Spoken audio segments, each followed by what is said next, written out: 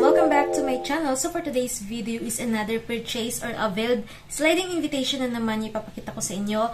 So ang motif natin ngayon ay rose gold. So thank you so much ma'am from Pangasinan. So taga Pangasinan din yung nag-purchase ng ating layout ngayon. At ang motif natin ay rose gold. So sana magustuhan ninyo ito. So layout yung pinurchase nila sa akin and pinakita na nila sa akin yung finished product which is yung printed na sliding invitation na. At ipapakita ko sa inyo kung gaano kaganda yung kinalabasan noong invitation na ginawa nila. So, sana magustuhan nyo din yung ating layout ngayon, which is ang rose gold. So, kung gusto ninyo ng ganitong layout, pwede nyo yung i-purchase ito sa akin. Mag-message lang kayo sa aking email, nandyan sa description box, or pwede din na mag-message kayo sa aking Facebook page na Inspired by Cassy. And so, sana magustuhan ninyo ito. At hindi ko nang patatagalin ng aking intro. Papakita ko na sa inyo kung paano ko ginawa yung kanilang layouts.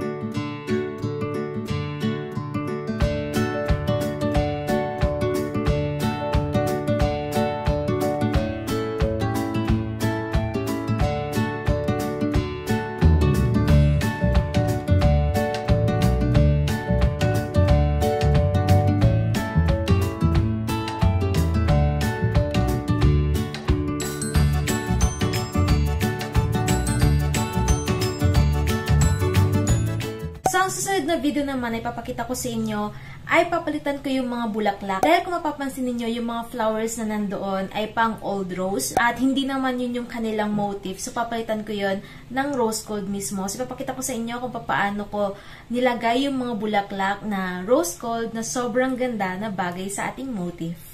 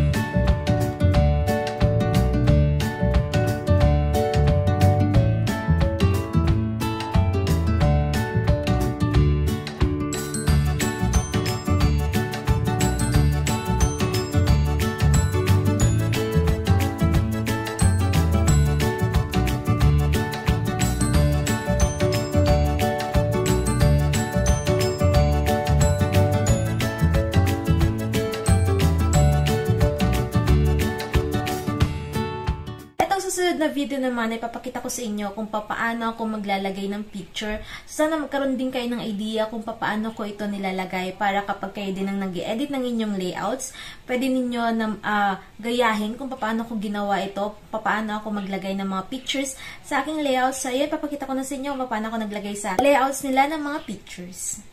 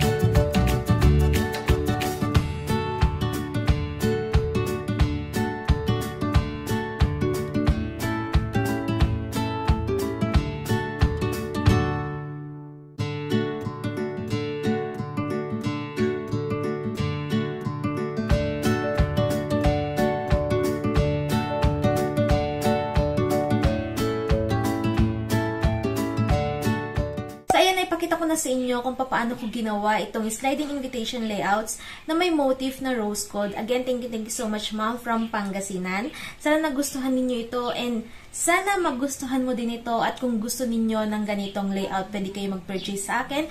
I-message nyo lang ako nandiyan sa description box ang aking email or pwede din sa aking Facebook page na Inspired by Cassy. Ayan, so sana magustuhan ninyo ito. And kung may mga request and suggestion pa kayo, mag-comment lang kayo dyan sa baba at gagawin ko yan ng video. Again, thank you so much for watching and see you sa aking next video. Don't forget to like and subscribe. Bye!